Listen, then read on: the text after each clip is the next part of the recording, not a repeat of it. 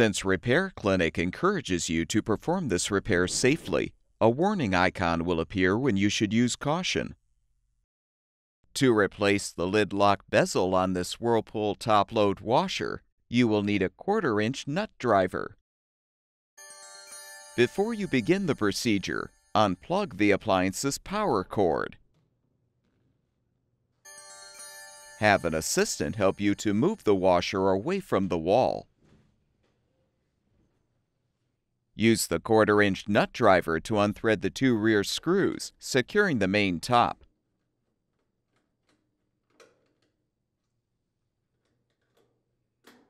As well as the screw securing the access plate. Remove the plate. You can now pull the main top forward, lift it up, and detach the old lid lock bezel, if still intact.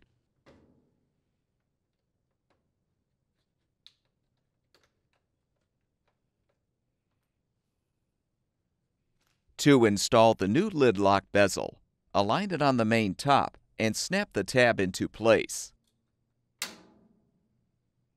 Reposition the main top.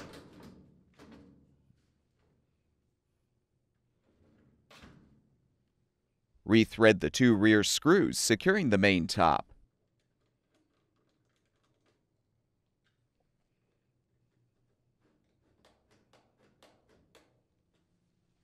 Realign the access plate and secure it with the screw.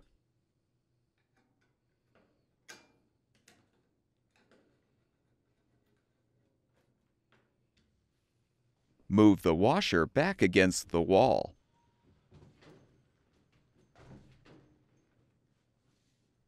Plug the appliance's power cord back in, and the washer should be ready for use.